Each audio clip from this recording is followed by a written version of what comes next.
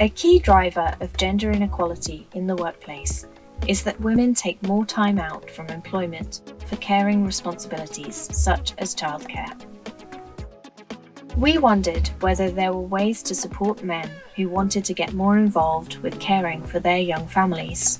We wanted to see whether a particular factor was holding men back from taking more parental leave around the birth of a child: the fear of judgment from their peers. Sometimes people believe they know what others think about a certain topic and they behave accordingly, but they can be mistaken. This concept is known as pluralistic ignorance. This could be tackled by providing information on true social norms. If men knew, for example, that their peers supported men taking time out for caring responsibilities, they might be more likely to do so themselves. We worked with Santander UK and a second global bank to investigate whether men's assumptions about their peer group were holding them back from taking parental leave. First, we ran a survey to get a clear picture of attitudes to men taking parental leave. Then, we compared this to what men thought others' attitudes were. At both organisations, men thought their colleagues were less supportive of them taking leave than was actually the case. So what happens if you correct people's assumptions about what their peers think?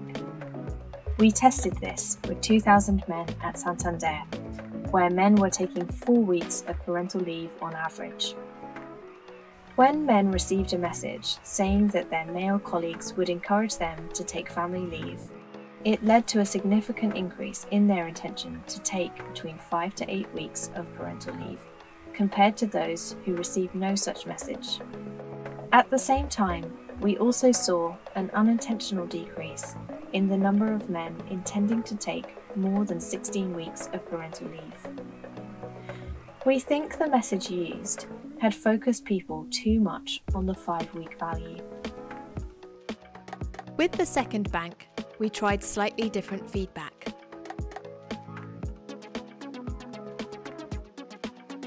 This time, the rate of men intending to take parental leave between 5 to 8 weeks increased by 50%, and there was no significant reduction in the number of men who intended to take longer leave. When becoming a dad, it was really important to me to spend as much time as possible with my son in those early months. I was supported by my manager at Santander to take shared parental leave. I took 8 weeks of this when my son was first born, and a further 8 weeks after his first birthday when my partner had returned to work. This really helped me to develop that strong bond with my son, which is so valuable. I cherish the additional time I spent at home with him, and that connection and sense of routine we built together in that time. I'm so grateful that my manager encouraged me to do this, and that Santander supports colleagues to do so. I encourage all men to consider spending more time at home after the birth of a new child. It's something that there's much more support for than people realise.